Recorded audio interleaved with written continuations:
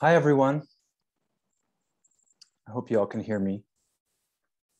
Welcome to the second event of this year's Visiting Writers Series, a reading by Rajiv Mohabir. I'm Brandon Shimoda, assistant professor in the English department here at Colorado College, which sponsors the series and with the support from the McLean Visiting Writers Endowment. The Visiting Writers Series is for the time being a virtual series.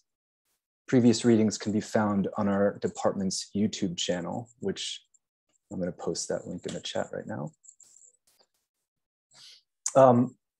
You will find there, among other readings, our last reading, which featured Nora Brooks Blakely in conversation with our own Professor Nate Marshall. I should mention that a broadside was made in conjunction with that reading of a poem by Brooks Blakely's mother, Gwendolyn Brooks. The poem Infirm is from Brooks's The Near Johannesburg Boy and Other Poems. And the broadside itself was made at the press at Colorado College. And it is available here. Here's another link coming up. Before we begin, I want to invite everyone into an acknowledgement and a contemplation of the indigenous peoples of the land we are occupying. Colorado College is located within the unceded territories of the Ute peoples. The original inhabitants of the region, commonly known as Colorado, also include the Apache, Arapaho, Cheyenne, Comanche, Pueblo, and Shoshone peoples. Tribes whose territory extended into Colorado include the Kiowa and Navajo. And there are two federally recognized Native American tribes in Colorado today, the Southern Ute and the Ute Mountain Ute. By making these acknowledgements, we might begin and hopefully will continue to acknowledge the ways that our presence, including as manifest in our creative and critical work, is born upon the traditions, the knowledge, and the resonant and ongoing energies of the indigenous peoples of this land. To quote my colleague, Natanya Pulley, when we acknowledge the land and First Peoples, we also honor time and that cruel and beautiful way the past is never truly in the past, but carries forward to today, to right now. Tonight, we are very lucky to be hosting Rajiv Mohabir, who's going to be introduced by Paul O. Paul is a senior English major on the creative writing fiction track and is currently working on his thesis, which he describes as a sci-fi novel that explores ideas from critical theory through the lens of an android seeking autonomy. Brilliant. Paul has also been working at the press at CC, where he helped to produce the aforementioned broadside of Gwendolyn Brooks's Infirm. Following Rajiv's reading, there will be a Q&A facilitated by Professor Aileen Lowe. So let's welcome Paul. Paul, take it away. Hello. Thank you, Professor Shimoda, for that introduction. I'm here to welcome our guest for tonight.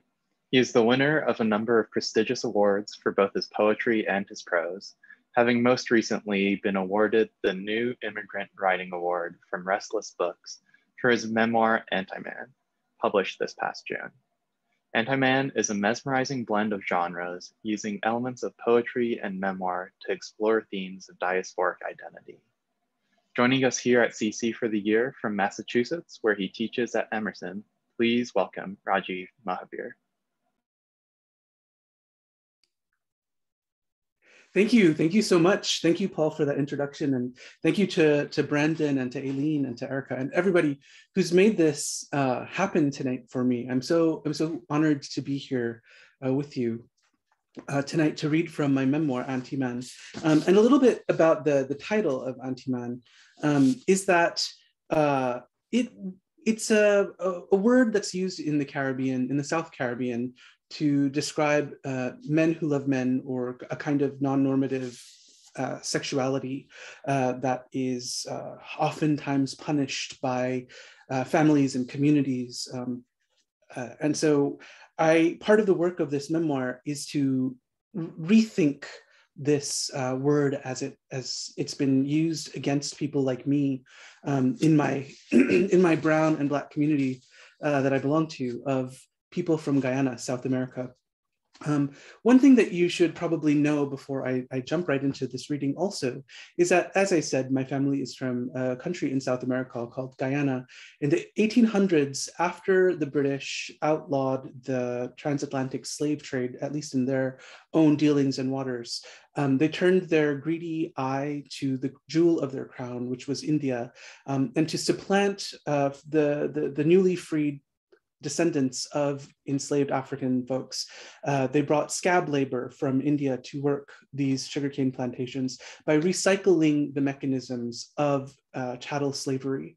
And so what happened there was my ancestors in 1894 left from the ports in Kolkata, and in 1864, 1894, and 1886 from the port town of Madras in South India, carrying my ancestors to Guyana. Several generations later, I am of Indo-Caribbean descent and now moving into North America. So this is kind of like the background that the first, couple hundred pages of my memoir kind of mires through. And so I'm going to start with this part. It's called The Lover and the Chapbook. And this chapter is, by the time we get to this chapter, I have grown up in Central Florida. I've gone to India for the first time, and I hadn't been to, no one in my family had been to India in over 120 years. And I moved to New York City to be a teacher. All the while I was writing poetry and learning my grandmother, my Aji's songs and stories that I would record and sing back to her. So this is called The Lover and the Chapbook. I picked up my cell. Its blue glow pricked my eyes. I tossed the sheets away and stood up, dizzy. It's 2 a.m. I could smell my own breath. I looked at the phone. It was Ryan. Rajiv? I don't know what to do. Silence, then a sob. I was used to the occasional phone call and check-in, but never at this time of night. I turned on the kitchen light. I sat at the breakfast nook table and gazed out at the out of the window. The courtyard of my apartment building glowed in the night. Rats scurried from the sewers into the garbage piles. I lit a cigarette. Are you okay? Are you safe? Ryan was fragile. His alienation in Baltimore was jarring after the promise of a South Asian community of activists in the city. The organizers promised us that we would always have space with them, that we would be welcome into their circles if we moved to New York. I had moved to New York and no one wanted to hang out. So much for promises. Stephen and I broke up. Isn't that a good thing? Ryan, haven't you wanted to break up with Stephen for some time now? I rubbed my eyes and shook my head. Why was he waking me up in the middle of a school night? I'm just so frustrated right now. I told him to leave my apartment. How did he take it? I don't know. What do you mean you don't know? I wrote him a letter that said, I don't have the emotional strength to continue this relationship anymore. I need you out. Ryan broke up with his boyfriend of 2 years with the letter he left on the mantle. Is there anything I can do? I asked, understanding his grief and relief.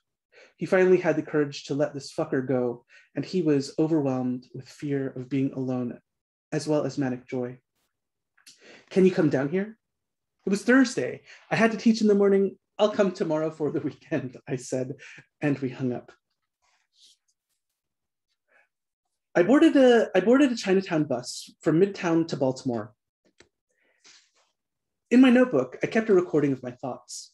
I was thinking of Aji and her songs, translating them into a language that I could use. I carried a cassette player with me and transcribed the lyrics to one of Aji's songs as I sat on the bus.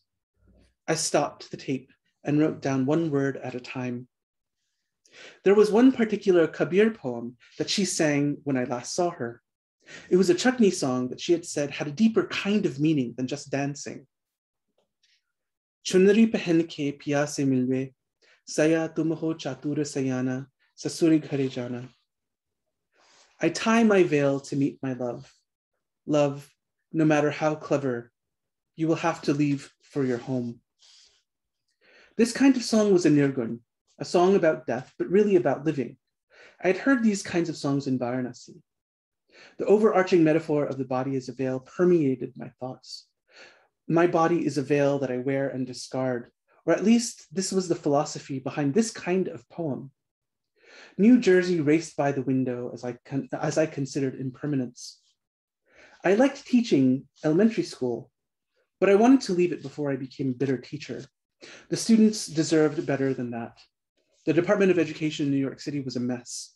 Funding issues, racism, all the things to put the onus of making children learn on the shoulders of individuals instead of the system.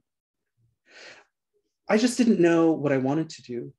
When I moved to the city, I only wanted to live in New York for several years. There was somewhere else I could be. My cell phone buzzed. It was Seth. I silenced it. I'll call him later, I thought. Seth is another boy that I used to tangle with. Outside, Jersey rushed past. I thought of the road trips that I had taken with my parents and siblings in the past. This was different. The bus was peopled by travelers like me, those who wanted to save a dime and those who wanted to bring old school boom boxes to blast the latest Chinese hits for our long crawl down the eastern seaboard, those who were finally meeting themselves in a big city. The road lasted the length of this translation, and I began to write my own Nirgun poems. The bus dropped me in a parking lot of an abandoned grocery store, and Ryan came with his friend Shayna to collect me. We hugged and crawled into Shayna's car and sped off to Ryan's apartment. She dropped us off and went home to get ready for the evening. Ryan's two-bedroom was dark and smelled like grief. He went to the kitchen without kicking off his shoes and poured us both whiskey gingers. I walked from the living room to the bedroom. The brightly colored furniture helped to alleviate the sense of mold and despair that crept in the shadows, poised for descent the moment the light switched off. The queen-size bed was stuffed with pillows. Ryan walked in and handed me my glass.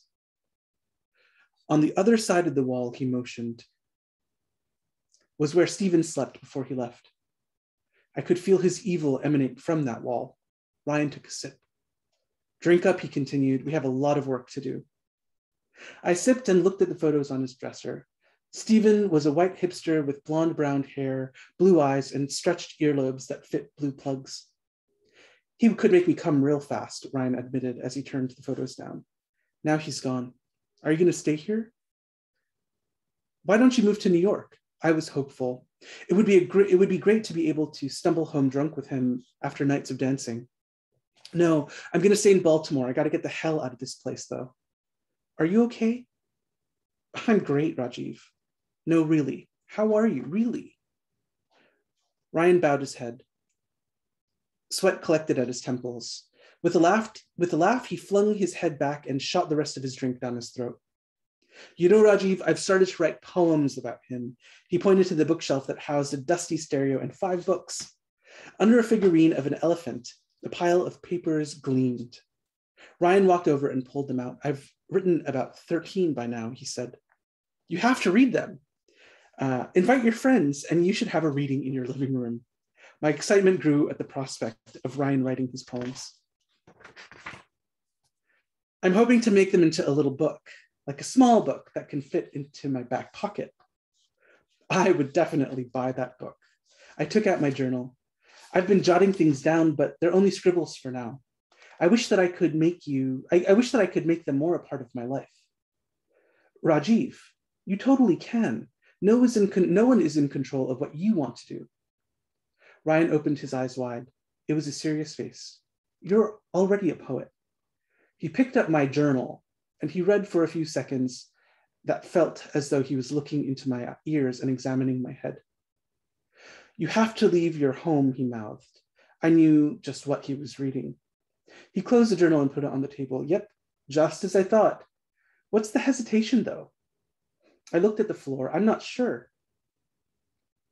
I've been teaching for a while now, and I don't know. I don't even know who will read poems if I were to write them. Ryan grabbed my hand. I will read them. He looked into my eyes with his serious face again. He meant business. Write for people like you and me. I thought of the present that Layla had sent me 3 years before. There was a queer Guyanese poet who wrote, I could do this, maybe, I said. But I want to hear your poems first. Yes, but after I read, we are going out because I need to dance, Ryan said. Jonathan and Shayna arrived at the apartment within minutes. Jonathan greeted Ryan with a firm hug and offered me his lily white hand in greeting. Shayna's hair was aflame with red and orange, and her very presence scalded me. Hey there, you both look a little dry, Ryan said, and slipped into the kitchen to prepare more drinks. He had changed into a short pink t-shirt and a darker pair of Levi's. I wrung my hands and my palms started to sweat whiskey. Hi guys, I said. You're Rajiv from Queens. I've heard so much about you. Jonathan whined and passed by me to sit on the couch. His thin frame looked like his shirt could break his shoulders. His milky skin betrayed his blue veins hard at work. Rajiv, Shayna said, and slapped my hand, palm to outside hand to palm to outside hand to fist bump. I fumbled and did the handshake wrong, confounded by her beauty. Do you also write poems? I do, but I definitely don't show them to anyone. I look down at my silver and black sneakers. So how exactly do you know Ryan? Asked Jonathan from the couch, one leg crossed over the other. I mean, I know that Ryan goes to visit you in New York and that you're a second grade teacher, but I never heard the story of how you met. He narrowed his ice blue eyes. We met at a conference for South Asian activists in New York a couple of years ago. Our being outside of the South Asian norm brought us together, and since then we've been connected. Ryan emerged. The ice clinked a song in the whiskey gingers he handed to his guests, the promise of fresh condensation and a dulling of sadness. We were both on the outside, not really fitting the mold of who we should be or what people think we are, you know? You don't lose a connection like that when you make one, Ryan said with a grin and a laugh. It's true, I thought. In some way, we saved each other from expectation and disappointment. Ryan must have felt like a three-headed green monster who wore a mask. What would this white Jonathan know of being on the outside? That's very nice, he said, nice. He could have also said the word quaint or exotic. I glared at him and then at Ryan. I could feel the veins erupt on my forehead and my eyes redden. Nice? Ryan laughed. It's more than just nice. Ryan loved this boy as a friend for some reason. And maybe I should give him a chance too. I was reading meaning into his words. Call it a post-traumatic response to the wild bird of jealousy beating against my throat. Psst, Shayna said, and put her hand on Jonathan's knee. You know that being outside of the norm makes you close to others that are freaks like you. She went in for a hug. Jonathan tightened and loosened his posture. These three were a unit. Shayna and Jonathan took care of Ryan while he was going through this breakup, and I loved them for it, despite myself. What about these poems? Shayna asked, looking at Ryan, then at me. I was hoping you would forget, Ryan laughed into his drink. He took a sip and put his glass on the coffee table, ringed with marks of cup sweat. He reached his hand into his back pocket and pulled out a stack of poems that he unfolded. Ryan stood up in front of the fireplace that had been painted over. I wanted to make this kind of book that fits into your pocket, he said, his voice trembling ever so slightly. I wondered if Jonathan could hear the slight falter. How well did he actually know my Ryan? Ryan began. This one is called Birth, and it's about my birth parents. I noticed his stance, his posture, and his voice's tremble. He delivered the poem in a musical cadence. His poem asked his parents if they knew about him, if they thought about him after abandoning him for adoption. His poem asks his birth parents questions about living in India, puzzling through what he could have inherited from them. I looked at Jonathan and he was wiping his eyes. Shayna was staring at Ryan, her eyes two full moons. My throat was a collapsed mineshaft. Ryan was dealing with many nuanced layers of abandonment as he called out to his parents. Ryan shot his drink and put down his glass. Who needs another one? He trembled after he finished and zipped to the kitchen for more alcohol. I had lost count of how many drinks he'd had. He was exposed. He stood naked in front of us, and we looked at his parts, inspecting them and thinking of our own burns and scars. That was brave, Jonathan said, standing up and rushing into the kitchen to hug Ryan. I sat on the couch and reflected. I stared at my own journal that was on the coffee table earlier. I had not heard many other queer South Asian poets. Something about Ryan allowing himself to write his stories felt freeing. Something about Ryan allowing himself to his, something broke inside of me, excuse me. It was fear being seen. If Ryan could be brave, so could I, at least in front of my friends. He didn't care what the end game of his poems was. Maybe I could be free to just write my own poems, and to not care. My parents' words haunted me. You need to know the difference between what's a career and what's a hobby. I was the one policing this message. It was injected into my thinking, and I was the one who polished the idea until it gleamed, outshining any ideas that I had for myself. I got up and held out my hand to Shayna, who with a flourish stood up.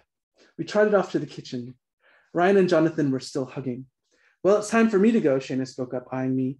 That was really exceptional, Ryan. You have a gift. I'd never thought of writing as a gift, but a skill and a bravery that you have after refusing to burn up in flame. It was like an act against death. Let's walk together, Jonathan said to Shayna, loosening his grip on Ryan's waist. You guys don't want to go out with us? We're going to go dance. Ryan's words started to slur together.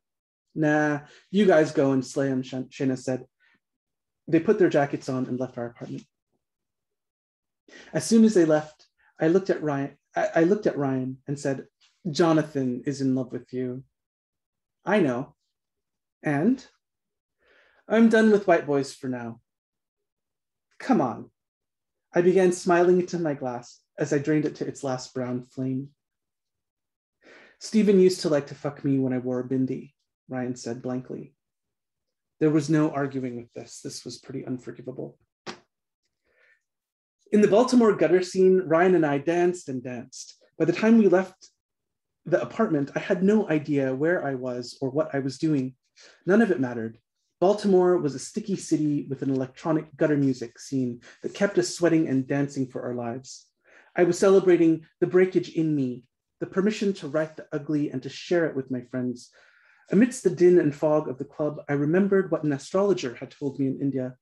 He said that I have an artistic palm, but my problem was that I had to commit to one form of art, that if I did, then I would go far.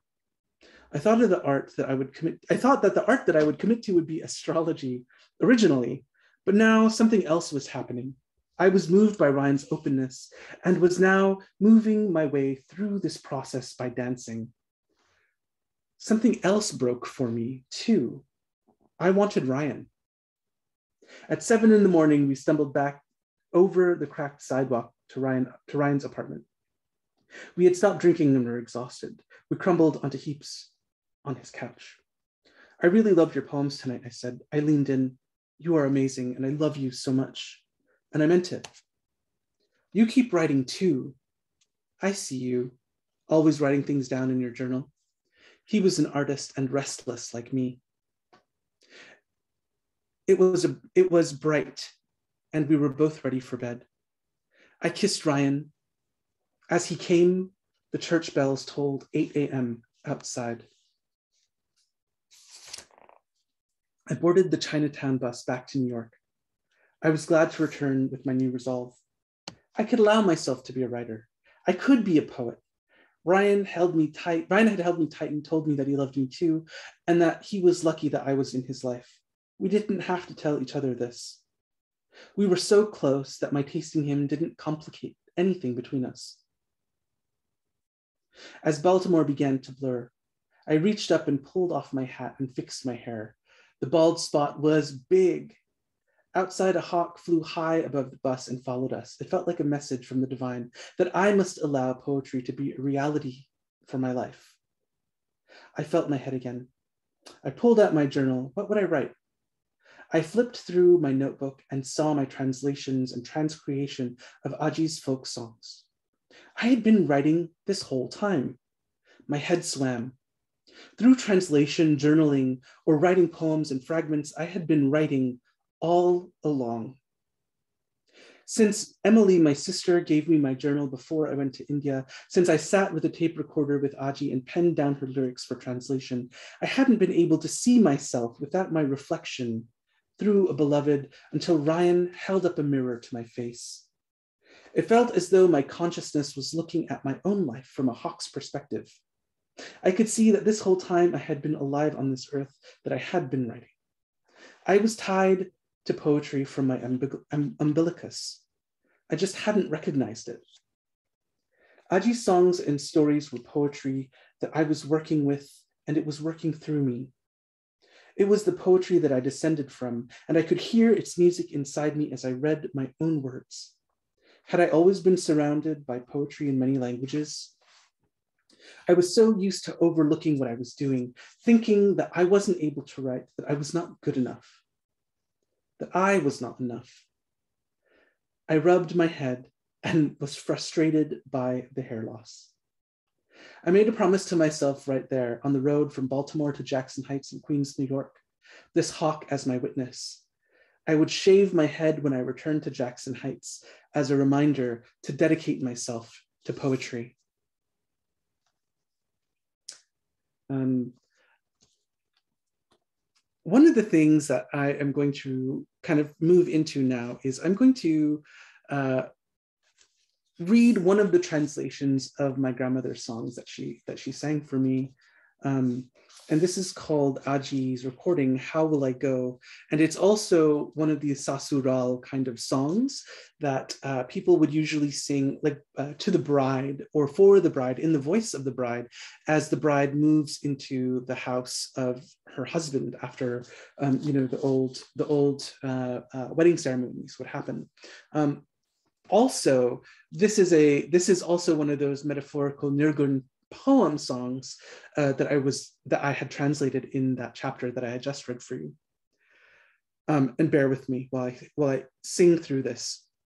You're going to hear part in Guyanese Hindi, Guyanese Hindustani, or my grandmother's language, Guyanese Bhojpuri. Then you're going to hear the transformation into my Creole, or my family Creolese, and then my English translation at the very end. How will I go?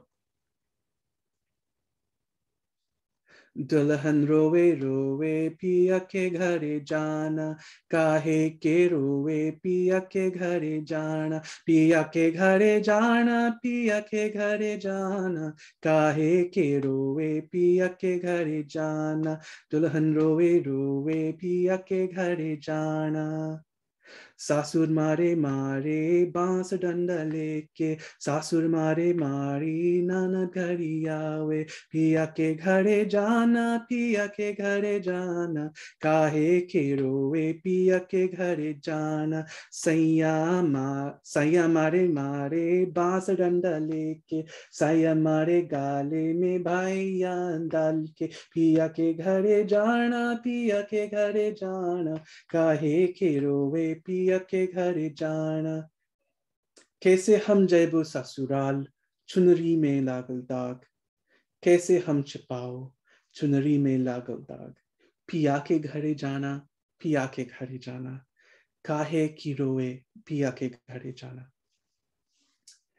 Dullahan cry for goy husband house and he cry. Father-in-law and mother-in-law just them just beat me. Sister-in-law just sent insult. My husband just give me lash with one piece bamboo. My husband just beat me after he grabbed my throat. How me go me father-in-law? Me only get one stain. How me go hide him? Me only get one stain. The bride cries. She must go to her lovers. She cries because she must go. My in-laws will beat me. My sister-in-law will curse me. The bride cries. She must go to her lovers. She cries because she must go. My love will hold my neck and beat me with a bamboo rod. My in-laws will beat me. My sister-in-law will curse me out. The bride cries. She must go to her lovers. How will I go to my in-laws with a stained veil? How will I hide it? The stain in my veil. The bride cries. she must go to her lovers. She cries because she must go.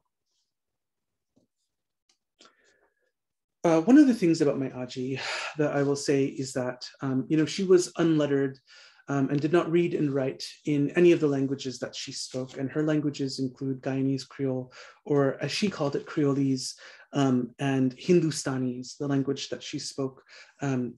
Also academics call it Guyanese Bhojpuri, which is another one of the violences put on my grandmother. But to kind of move into how I've taken these songs and made them, and to translated them and transposed them into kind of like an oeuvre where I feel, that I'm nesting right now as a poet and a writer, is through I hope you don't mind if I read a poem from Cutlish, which is in my new book of poems that has just come out, but it ties in into here. And the speaker of this poem, it was the Rajiv who, rode that Baltimore bus, and who maybe 2 years after that, wrote this poem in memorandum. And this is called Kabira. So it's a kind of poem that's based on this kind of spirituality where God has no form, this idea of going to the next place, and our body being a veil. This is my poem in offering, and it's based on a chutney song, which is a kind of music in the Caribbean. You've probably heard of soca and carnival. In this time, soca chutney is also what's played and performed there. And this is called Kabira. You'll hear the chorus of this song in Caribbean Hindustani, and you'll hear at the very, very end of the poem, the translation or transformation into English. Kabira. Hateliyan ki mehendi halki hoy ke gaya. Is sarirwa mein bhala kaatikav. You will your house of clay and breath, a fortress. One day, ash and smoke will play fire games in the courtyard. Remember, this hovel is of 5 senses. Does wind stay trapped in a room when its windows yawn? Without country, it flows as river water, a traceless origin. How can this structure of earth and bone be home? The poet Kabir says, however beautiful, gold or silver, when the cage door cracks, what bird stays inside? The palm's mehendi lightens, then disappears. What permanence is in your body? Thank you. And I think that ends my reading portion for this evening. And thank you for being present with me and for miring through the story, the songs, and the poems. Thank you so much, Rajiv. That was such a great reading. And I was telling all my students that I heard you read before, and that they would not be disappointed. And I don't think I oversold it. So thank you for that. Thank you. We do have time for questions. So as this is a webinar, you can use the Q&A chat function to type them in. And I will do my best to catch up with them and read them out to Rajiv so that he doesn't have to focus on that. You can think about how you'd like to respond to them.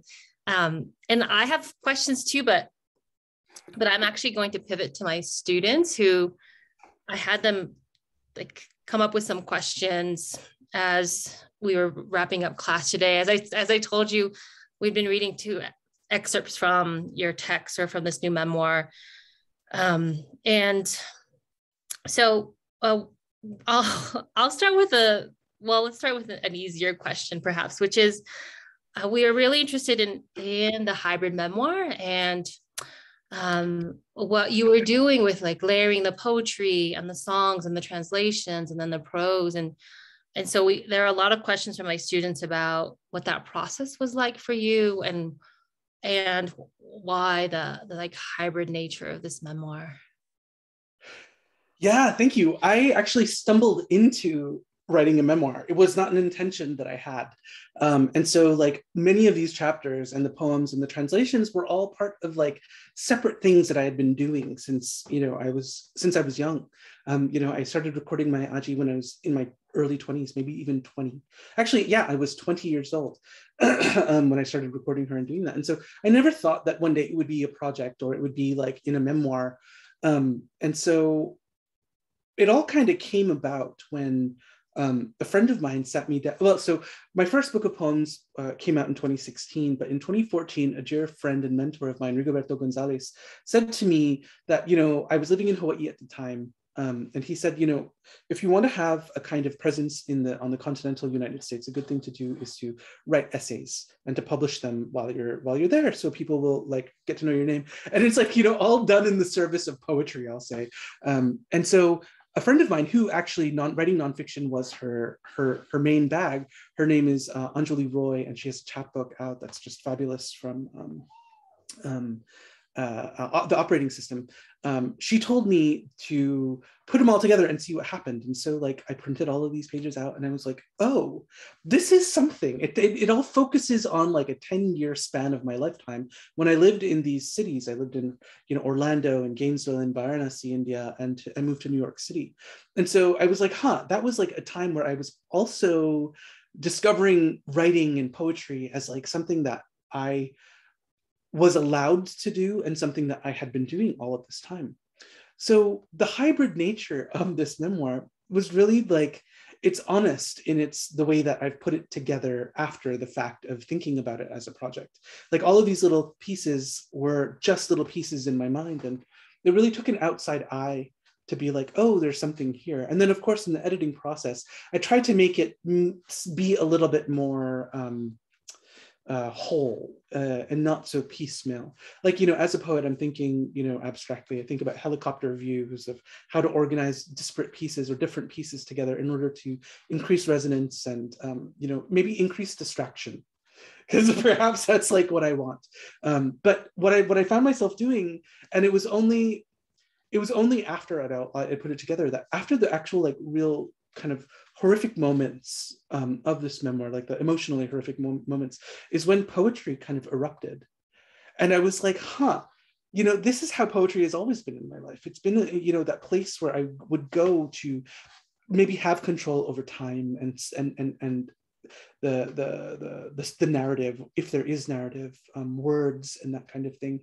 The translations were important for me to include because that is how I came through all of this. This is the poetry that I grew up knowing. And so the translation had to be part of it. Now, the transcriptions, those were the first things that I had done. The recordings were the first things that I had ever done in my writing life. And they were the last things that I had typed up on the computer, to put into this manuscript, because I was like, how could I have so much about my aji and not actually have her voice? So the hybridity of this just kind of happened, because I guess that's the way that I've been thinking about my life, in these like little tiny pieces that when I kind of take a step back, do that helicopter view, I see more interaction than I had originally intended, which is, the gift of putting things down and then coming back to them and having people read them for you. So I don't know if that really answers the question. That's more about like the process instead of like why it's important, I think.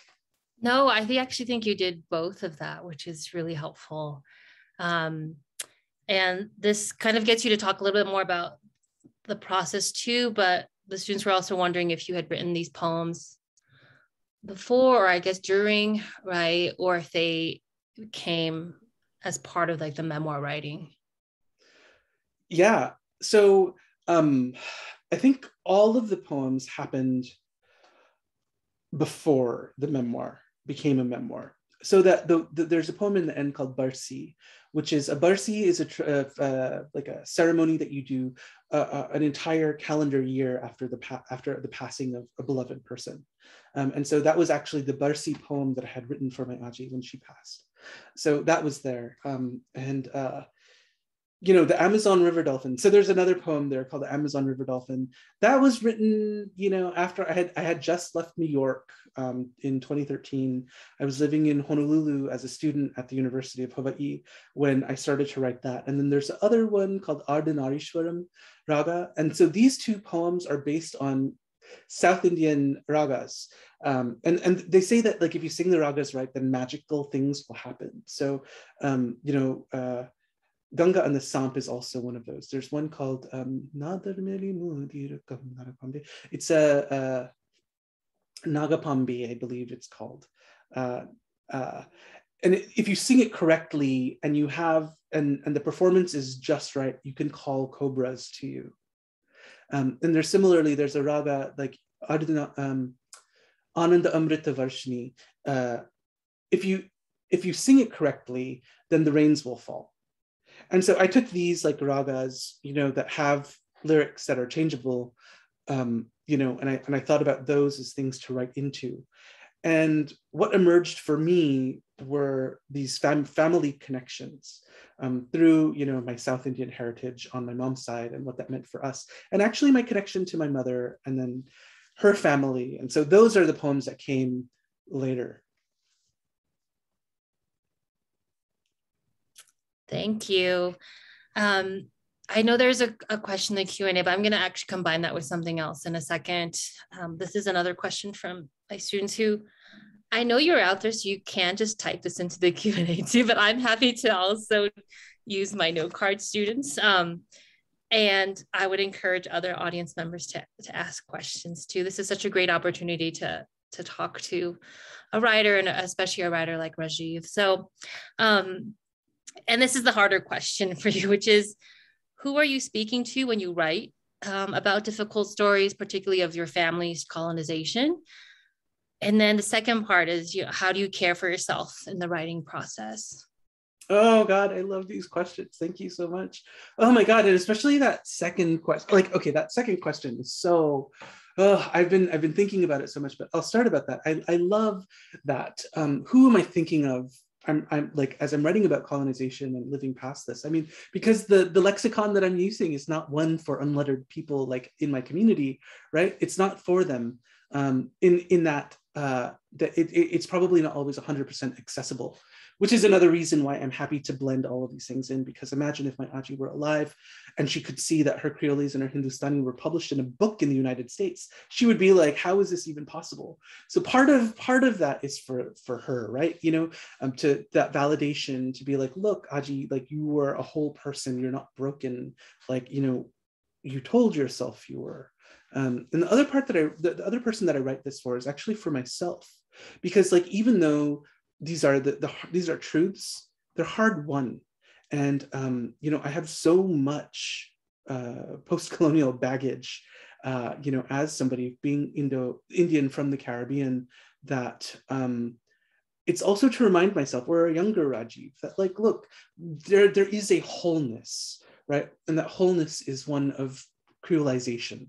And you don't have to be fragmented. You don't have to think of yourself as being fragmented. You don't have to believe the bullshit that has been spoon-fed to you, by assimilationist parents who would side on, forgetting all of this stuff.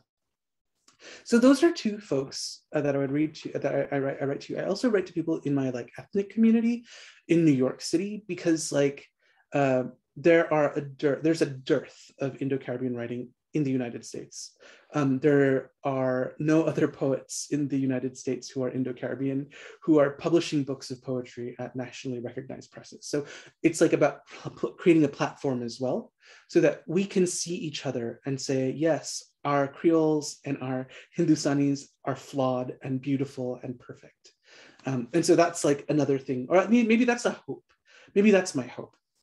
And then to the second part, or the second question here about like how I take care of myself. Well, there's certain passages of the book that I just don't read aloud. I was thinking tonight about like reading part of Antiman, the title story. And I was like, I don't know if I could do it. I just don't know if I can do it. It's like, something in me has like that Antiman spirit hasn't yet settled. It hasn't been outside of my body long enough that I could let it go. it's the story that will teach me how to free myself from it. And so I think part of that journey for me was having it out in the world. And so actually part of writing the story was the self-care and custodianship of this story, if that makes sense, if that's not too meta. But there are like actual things that I did to ground my body. Like when I was drafting this story, the memoir and the essays, I lived in Hawaii, like I said. And so part of what I would do is my partner was would love to garden, and so he had this garden in the Manoa Valley. It's like super rainy. It's in this beautiful valley of emerald mountains. We would go and we would work the earth with our hands, and then we would come home and we would make food from the vegetables that he grew, that we both harvested together, on stolen land, on occupied land, and so. That was one of the ways that I could take care of myself, was to do that. There was also a kind of resonance that I was able to do coming from a plantation community, or a family that has history on the plantation. And that was to have my own history resonate with the people around me. So a lot of the writers that I connected with in Hawaii were my friends, right? And they were indigenous folks from the Pacific. They were also descendants of indenture from the Hawaiian Islands as well. So these conversations that I was having about my family and this history was really, really helped through and midwifed through by this wonderful community of writers, of Kanaka Oiwi people and Asian American folks who nurtured me in Hawaii. Thank you. I'm going to turn to some of the questions posted, and this is one of the first ones, and I might just, if I may, I combine it with a question I had too. The question is, what different languages did Aji speak? And I know you had said them, but I think this person wanted to just hear that again. And then I'm going to piggyback on this by asking, gosh, just how you were able to intertwine them, right? And I was so impressed in your reading because you were just like shifting between these 3 different languages. And but even just on the page and as this like a writer, right? Like how these languages are like intermingled or maybe like kept separate in your mind. Yeah. So, well, thank you for this. The languages that my grandmother spoke are there. We have so many names for them. We call them broken English. We call it broken Hindi. Those are not the names of the language. Academics call these languages Guyanese Creole and Guyanese Bhojpuri. But my Aji, the speaker of these languages, called these languages Creolese and Hindustani. So it's like these like different layers of who gets to call the language what. So I mix up what my grandmother says and what academics say, depending on where I am. And so the second part of your question about how do I keep these separate is that I don't always. In that, like, I think about, there are portions in here of the transcription where you can see my Auntie going back and forth between Creolese and Hindustani, just in like what she's saying. She'll say something and then she'll like start singing a part in Hindustani and then come back to Creolese. And so this is how those languages work together. And so part of, my poetry is to, and my whole kind of idea around language is that we are not broken. We have never been broken, and we will never be broken. And the ways that we tell stories are important, and the ways that we have been taught to forget how to tell our stories creates a void and a vacuum inside of us. What if we actually trusted our grandparents again? Instead of, oh, well, what does the book say? What does this book say? What does that book say? So for me, it's about intentionally coming back to the braiding. So that's how I would answer that. Thank you. This is another question from our audience, which is, what difficulties have you faced writing about LGBTQ content? Well, I mean, there are a lot of difficulties because a lot of it is about telling your own story and other people wanting to have control over the narrative of who you are and how you fit. And so, I mean, part of that is like maybe my very North American understanding of self and like individuality, but then also like there's a community responsibility as well that I think that I need to have a kind of to show up for as well. And so there are these community organizations that have been really wonderful about this. Like, so the Caribbean Equality Project, for example, was one of these in New York City who's really interested in the stories of queer Caribbean folks. And so, you know, those are some places that I get solace, or I can be seen wholly. But yeah, I mean, it's dangerous. It is dangerous to write LGBTQ content, right? It's dangerous to write queer, brown queer sex in the United States. It's very anti-immigrant. That's, you know, very homophobic, despite the pink washing that goes on here, you know, as though the United States is some paragon of equality. And so I will say it categorically it absolutely is not. And so, yeah, I mean, there's like that risk of being exposed, and also in a very homophobic community as well, of like Indo-Caribbean people or Caribbean folks. It's not everything is so rosy and accepted. Like, so for example, I don't really have a relationship with my father. And so part of the danger here is like writing about him, right? Like that is very risky. And so like he told me once to never attribute anything I become to him. But like, I will say the irony there is that like that kind of statement actually made me strive for this kind of literary kind of success. So anyway, so maybe I'm talking too much, and I'm glad that I can't see everyone's faces, because I would be too shamefaced to say that aloud to a bunch of faces looking back at me. So. Thank you. Another question from our audience: much of your connection to Guyanese-ness, and in some ways brownness, in the memoir is through a preservation of the past via language. So I'm curious about how you might configure a diasporic identity that's invested in forward-looking affirmations of Guyanese-ness or brownness. And yeah, thank you. Wow, this question, I feel as though, you know, I don't see this as an act of preservation, which is interesting categorically. So people who study the Caribbean like to say things like, oh, this is a remnant from India. This is not a remnant from India. This was actually a song that my grandmother spoke in her, songs and stories that my grandmother told during her life, which overlapped with my life. I think that, you know, to forget your language and to be told that your language is not worth being spoken and remembered is a colonial violence that I am trying to undo in my own generation for myself. So in a way, this is not backwards facing for me. And in fact, I do see this to be forward facing and very progressive, because the thing is, it allows for diversity of a Guyanese person and nationality, right? I mean, so the thinking through the idea of, you know, the kind of assimilationist bent where folks are like, well, we're in the United States now, speak English. That is a violence that actually, you know, we have, all my people in my family have felt very profoundly, in so much that we don't even acknowledge this fact. You know, my parents both have American names that they go by. I have an American name that I go by, that my parents gave to me because they didn't want me to experience racism on the phone.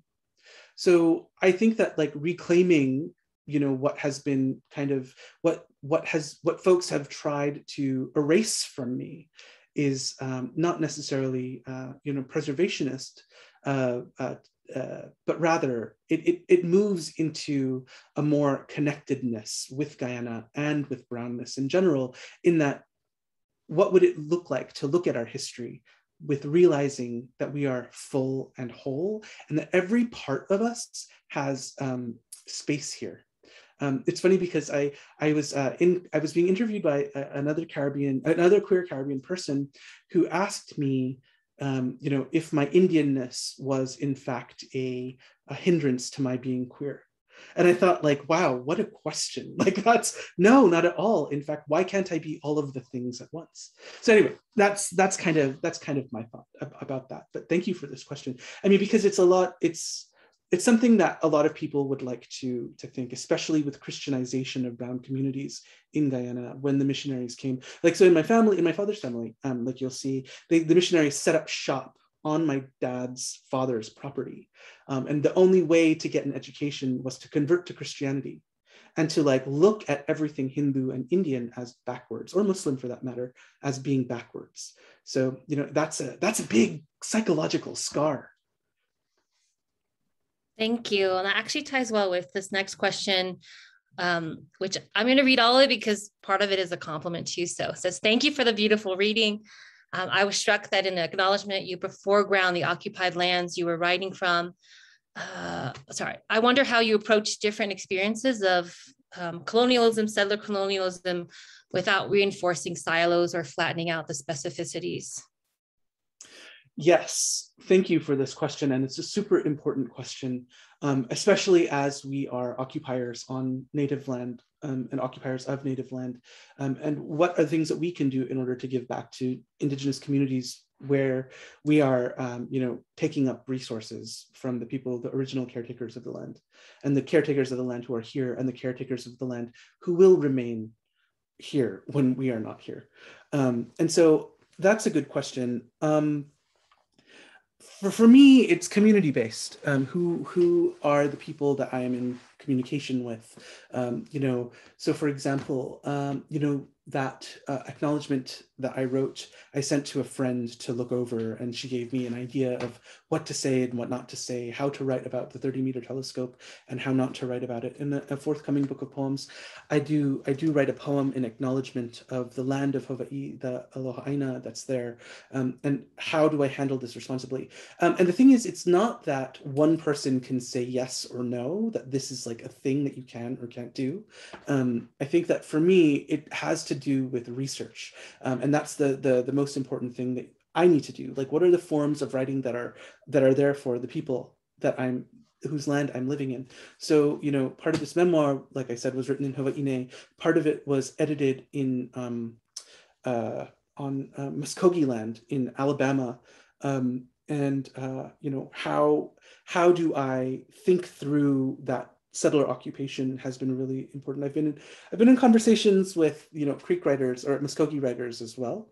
The one thing that I'm learning about now, and where I am at the moment, I'm outside of Boston. I'm on I work in Massachusetts land, but where I'm living now is actually land of the Pawtucket Confederacy that extends from the Blue Hill here all the way up to Nova Scotia, I believe. And so looking for ways to bring that that knowledge into an attunement to what I'm writing now is actually at the heart of my next project. Thinking about what does it mean to have settler colonial responsibility, and to realize where the people are now, who are their writers right now, and who were their writers at the time. And so there's this wonderful anthology that I have. It's called Dawnland Voices.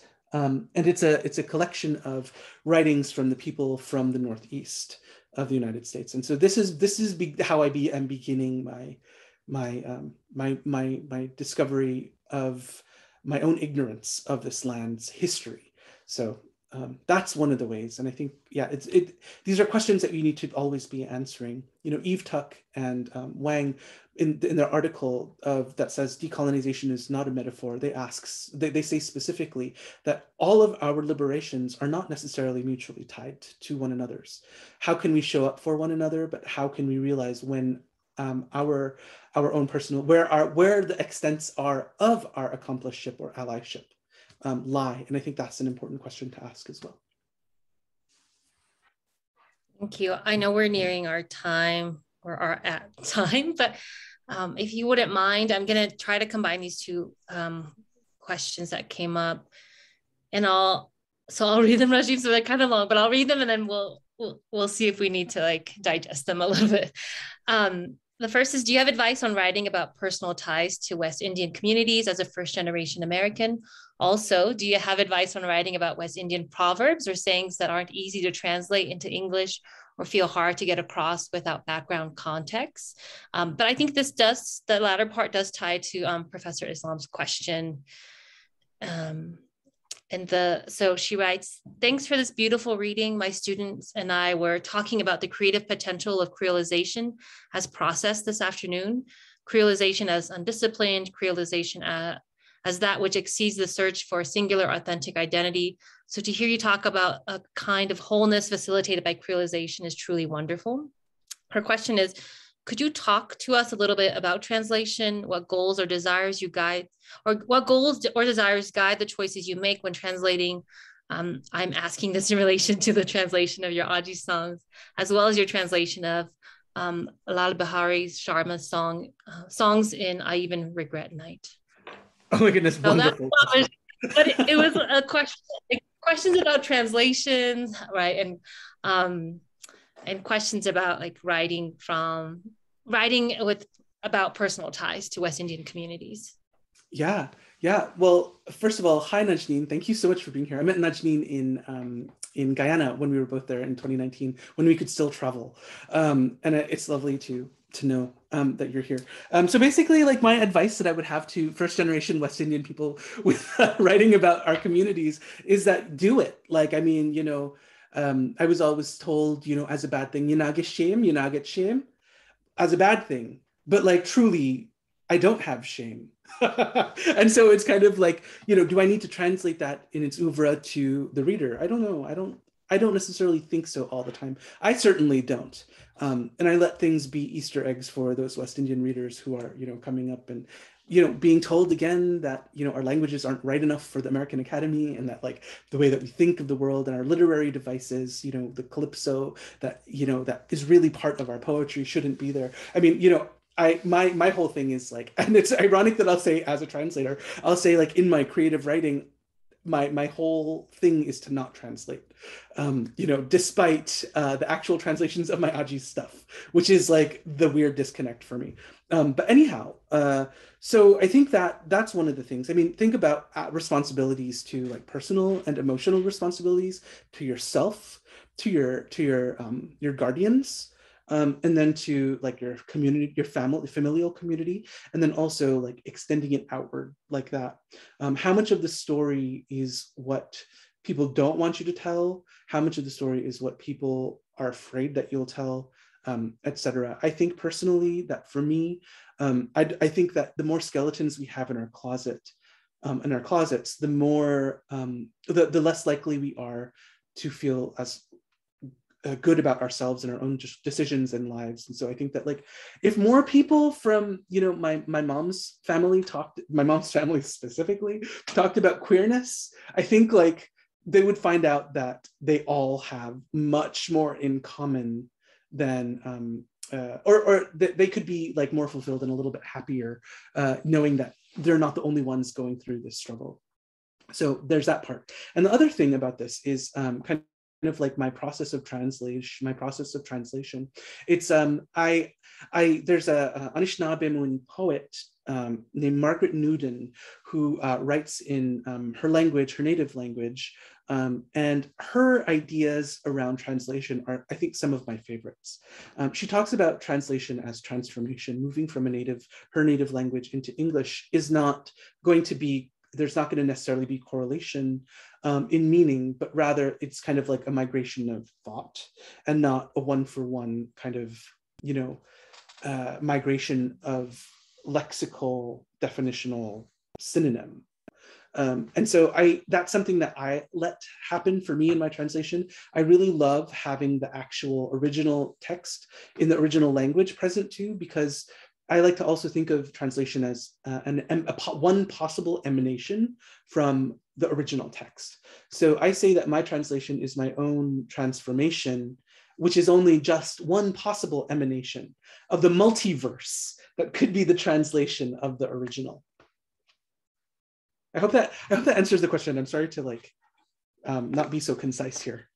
No, and we were kind of putting pressure on you because of times too. So I do want to be respectful of your time and others too. And thank you so much for joining us. And I hope that next time you reach here, you'll actually be here. It would be so lovely to have you here and to be like in your presence.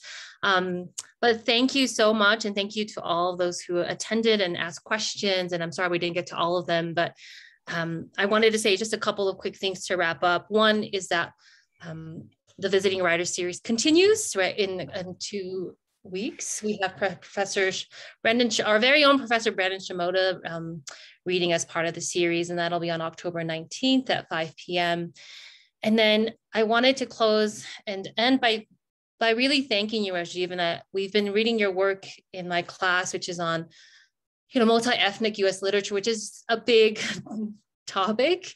And we've been thinking about how we can keep redefining this genre and that it is not just this purely voyeuristic like form of literature.